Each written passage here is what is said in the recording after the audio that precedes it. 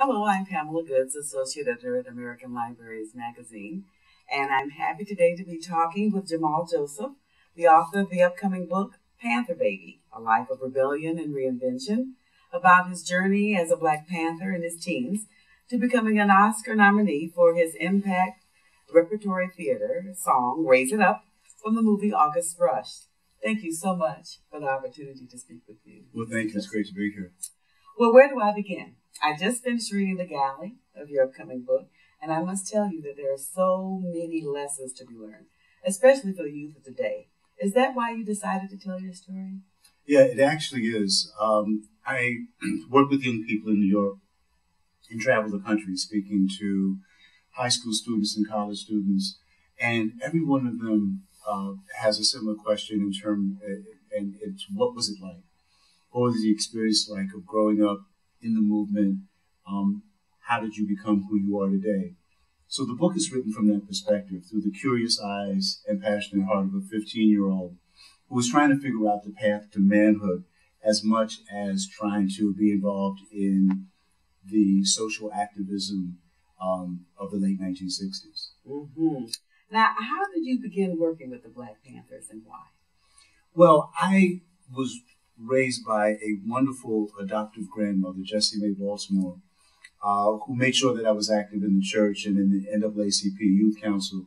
So there were conversations at the dinner table, in church, in community groups about what was going on in the Black community and what was going on in the world. So I had that sense of purpose and that sense that that our lives mattered more than just what was going on personally or with your family. Then when Dr. King was killed, there was an outrage in the community, but there was also an attraction to what we had been seeing and hearing on television and in the streets and on college campuses from the Black Power movement, from people like Stokely Carmichael and H. Rap Brown. One day I'm watching TV and I see the Panthers storm the state capitol of Sacramento in their Panther uniforms with guns and making this articulate and passionate and bold defense of why Black people should have the right to bear arms. And I said, I want to be that. And it was almost like watching a favorite sports team or a group of guys that just seemed very, very cool. And to be frank, it was the coolness and the badness of the Panthers that first attracted me, combined with that rage that Dr. King had been assassinated, and so maybe turning the other cheek and nonviolence wasn't the way. Once I arrived at the Panther office, again, feeling rage and feeling anger at all white people in general, I quickly learned that very day, that very moment, that the first weapon I would be given would not be a gun, it would be a book, and that emotion of hatred and anger had to be replaced by a feeling of love for the community and a willingness to work hard for the struggle. Now, as you've indicated, much of your knowledge not only came from the streets, but your early interest in books. How important was reading in your development? Well, reading was very important in my development. The value placed on education by Noonan, by my grandmother, was paramount. She made sure that I read. And by the way, this is a woman who herself only had a sixth grade education and came up from the South and worked very, very hard and was a domestic and understood the value of education in terms of the community improving itself and her grandson achieving his dreams. She made sure I read. She made sure I did her homework. She would make me show her homework, and and what she didn't understand would make me read it and explain it. Wasn't embarrassed to say, "We'll do this together." So that was important, and I grew up going to honor classes and being a smart kid. But I was a smart kid that kind of hung out with the bad kids after school. I was kind of like a puzzle to my family. Why was that? Yeah. Still kind of struggling with that identity. On one hand, wanting to please Noonie and please, Reverend Lloyd and other people who mentored me, and on the other hand, wanting to be a man, wanting to be that bad young person. And the Panthers, in a way, reconciled that for me. Because the Panthers were tough. They were unafraid, but you studied. And here's what we saw in the Panther office related to books. And we're talking about books like the autobiography of Malcolm X, Soul on Ice by Eldridge Cleaver, Before the Mayflower by Lerone Bennett Jr., but tough books to read and get through, like Frantz Fanon's book, Black Skin's White Mass and Wretched of the Earth. And here's what you saw. You saw people who thought that they understood what was going on in terms of social activism, world and geopolitics, come to grip with a deeper understanding, having to study and really work hard. And then we saw people who could not read when they walked into the Black Panther office learn to read and write, because Panthers would tutor them. The first lesson would be that Panther 10-point program. And then you would see some people turn it into brilliant writers and public speakers who came in just knowing that they wanted to somehow be involved, and were also given books, and at that level were taught to read and taught to understand and interpret that work as it was connected to the day-to-day struggles of the movement. Now that perception of the Black Panthers is, to me, little known. You don't hear that. You hear the violence part, but you don't hear the education part. Well, it was primary, and it was the first thing that you encountered when you came into the Panther office.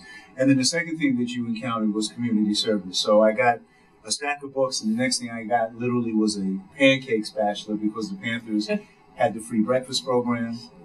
The Panthers had free health clinics.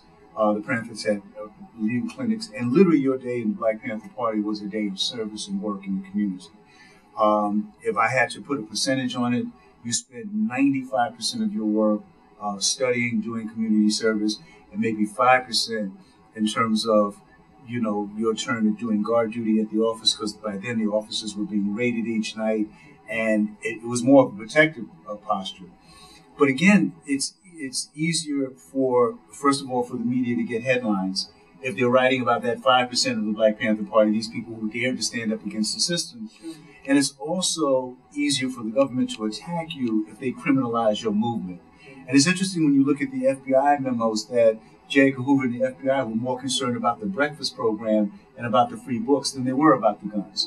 Truth be told, the period of history where the Panthers carried guns was actually a very short one, because the Panthers carried guns in Oakland, California, where it was legal to carry guns. Those gun laws were quickly changed. And so in most Panther cities, the Panthers patrolled the streets. They were unarmed. There were guns in the homes and the offices. Because we had incidents like Fred Hampton being murdered in his sleep, Panther offices being blown up, the Panthers in Philadelphia, the men on the street at 1 o'clock in the morning, stripped naked, you know, exposed to the elements and indignities by the Philadelphia Police Department. So in that protective posture, yes, but in terms of the work of someone in the Black Panther Party, you walked around with Panther newspapers, with books, with free food, with clothing. That's what you carried. Your arms were heavy, not from carrying arms. Your arms were heavy from carrying books and food and medicine to serve the community. Now, is there a particular library or a librarian that aided your growth and that provided any particular guidance as you grew up in this movement? There was the public library and it's interesting. I have a friend who grew up with me who grew up with me in New York, who lives in Dallas now. And we talked about those days when it was a great trip to go to our local library up in the Bronx, the Williamsburg Library, which was located on 229th Street. And we'd make that walk. And it was such a joy. I think we got the thrill that, that kids a few years ago, when you still had Blockbuster and all of that, was the way that you got your videos. People would make these treks and come back with videos. That's how we felt about the library and about books. And there was, and they would let us stay, and they would let us read, and they would let us check out books. And that honor system of returning the books was an amazing part of it. There was also school libraries like Mrs. Johnson that made us, you know, feel at home in the library. That smile and that reward system, and that elders in your family, even if they weren't high school or college educated, would have a conversation with you about what you read and what you understood. And then there was those books that I read early that made me understand about the struggle for identity. There was Man-Child in the Promised Land. There was the autobiography of Malcolm X. There was that thing of understanding what books and literature had done for young black men in struggle of identity, in search of their manhood, in search of their purpose in life. Now, I noticed that in the book that you went from a public school environment to what might be considered private education at Harlem Prep. How did that affect you? Well, it was a great situation. I mean, Harlem Prep was one of these schools that opened in response to the lack of or miseducation that was happening in the community. So it was a group of educators that came around. Now we call them charter schools or we call them community schools. But there was this idea of community schooling that took hold along with the other programs that I talked about. For example, the Panther Party ran what they call a liberation school program. And that first started along with the breakfast program where we'd be giving out books and talking about Black history to the kids in the school. And then it became a Saturday program and an after school program. And then during the teacher strike in 1968, it became a program where parents brought their kids because parents felt like, well, maybe the teachers are on strike, but our children are not going to be on strike. They need to learn. So being in an environment was great because you felt like you were in an environment where you were really getting an education. And the Panthers, in their 10-point program, point number 5 was about education. It says, an education that teaches us our true history and our place in American society. I think we take it for granted now. I think in the age of Obama, where there is a Black president and where we have people who've made great achievements in politics and in education and sports, that we would take for granted that this is part of kind of, the ongoing curriculum. But not so long ago, it was as if Black people had made no contributions to American history. We're not just talking about Black history, but to American history. That was something that was always kind of extracurricular. And if you just came up through the education system, you came up thinking that only white people had made a contribution to what was going on. So what did this do to your image when you looked in America? And in fact, what did this do to your image if you dared to dream that you wanted to be a doctor or a lawyer or a college professor when you had no role models and also often were not getting that encouragement in the classroom where people were saying, you tested really well and you might be a good mechanic. In fact, that's what I had a teacher tell me early on, is that vocationally you tested real well, so you should go to a trade school because you might be very good at mechanics. Well, the truth is that I'm now a college professor. I'm a writer, I'm a director, I'm a filmmaker. I do all of these things fairly well. I'm a terrible mechanic. It appears that one of the turning points in your life to accomplish writer, poet, and filmmaker was your involvement with the Actors Playhouse Ensemble. Tell us a little bit about that. Well, people had always told me, because I love to tell stories and tell jokes, and people had always told me, oh, you should be an actor. And, I figured, of course, everybody tells everybody you should be an actor or you should be a writer. And then one day I was walking by a theater in Greenwich Village called the Actors Playhouse, and they had a sign and it said, "Learn acting on stage." I walked in, and the person, Jack Ross, who ran the theater, was there, and I told him that I was interested, and he gave me a monologue on the spot to read. And I read the monologue, and Mr. Walson nodded his head, and he said, that was a very intelligent and sensitive reading. I'm going to let you into the class. Well, later on, I learned that if a German Shepherd came in and barked those lines, he would say the same thing. That was a very intelligent and sensitive reading. I'm going to let you into the class. So even though Mr. Ross was trying to fill his class, the education that I got as an actor was wonderful. And I did learn acting on stage with other actors, and it actually planted a seed of a creative life that didn't come to full fruition until later. I was a member of the ensemble. I did a few plays. I learned a lot about theater. I didn't know if I was going to be a full-time actor, but I know I enjoyed theater. But it wasn't until a few years later, when I was in prison. I was in federal prison. And some of the guys had heard that I had done some acting and some theater outside. And this wasn't on my kind of prison resume. People know, this was a Black Panther, and, he was a Black Panther leader, and a couple of people knew that I knew karate. I was a black belt before in a couple of tournaments. And guys came up and said, you did theater. I was like, how did they know that? And then I got a little worried, because I was worried, like, theater? Is that cool? Is that, maybe I'm going to lose my cred? That's not part of the convict code. But they was like, no, man, we heard, And they looked real intense. And I thought I was going to get beat up because I did some plays. And it was like, and guess what? You need to do something for Black History Month. I was like, okay. So I, there were no plays. Oh, and here's the other thing. Speaking about libraries, I got a job in the prison library. And so I went to the theater section. because I had been charged with doing this play, and there was only one black play in the theater section. And that was A Raisin in the Sun by Lorraine Hansberry. Well, truth be told, there were only 2 plays in the whole section. Romeo and Juliet. So, and I read A Raisin in the Sun, and I went back to the guys and I was like, I don't know if I can do this. And they said, well, what's the problem? And I said, well, this is a great play, but there's a lot of women in this play. And they said, what? Yeah. And they said, yeah, it's not a problem. I said, look, look around the yard, pick out who you want. We'll put a dress on. I was like, well, I think there's a better solution. And so I wrote a play. This is how I became a writer. I wrote a play that we could do. And then we started rehearsing. And prison is a very dangerous and a very segregated place. Men segregate themselves. Not that the guards do it, the men do it. So there's sections of the yard and the mess hall and every place you go where people just stay together according to their groups. The Latino prisoners, the black prisoners, the white prisoners. And within those groups are these, really strong gangs. And they never leave unless it's to do battle or maybe some business, some gambling or something else. And here I am rehearsing with 2 guys. And into our rehearsal come 2 of the toughest Latino prisoners.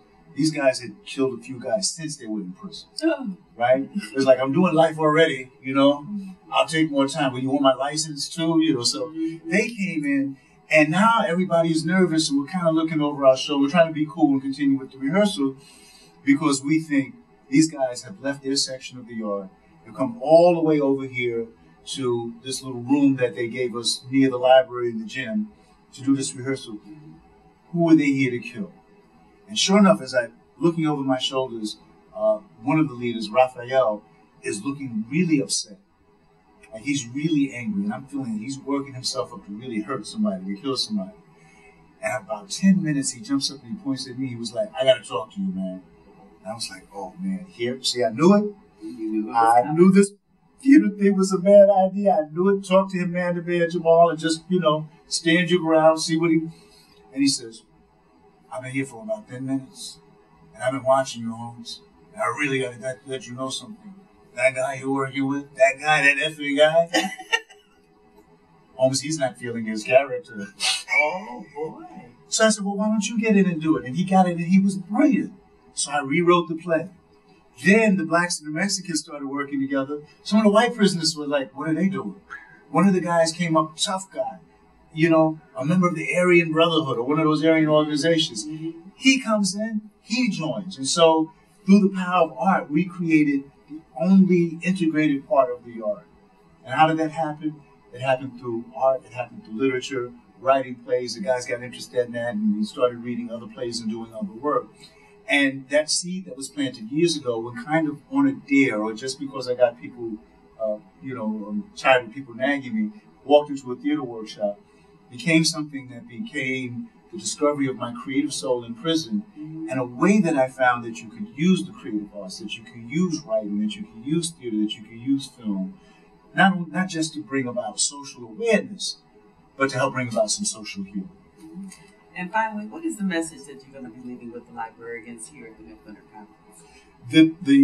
The power and the importance of using art, education, and mentorship as a weapon. How important it is.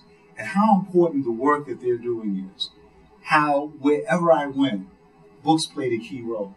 And how wherever I went, even in prison, they were fighting to keep the library open, and the importance of that. And people would come around on that book cart.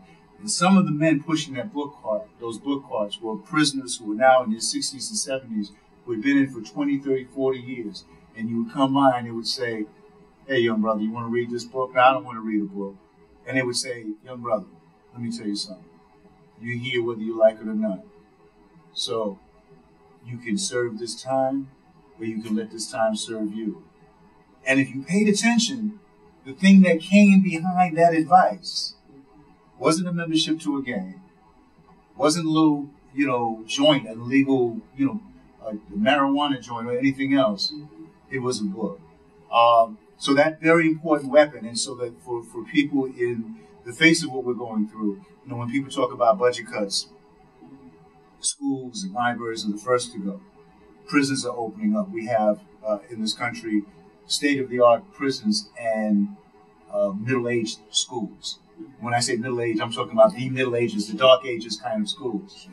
That librarians and educators and mentors need to understand that this is important work, this is frontline work, and that they can't give up. They have to fight even harder.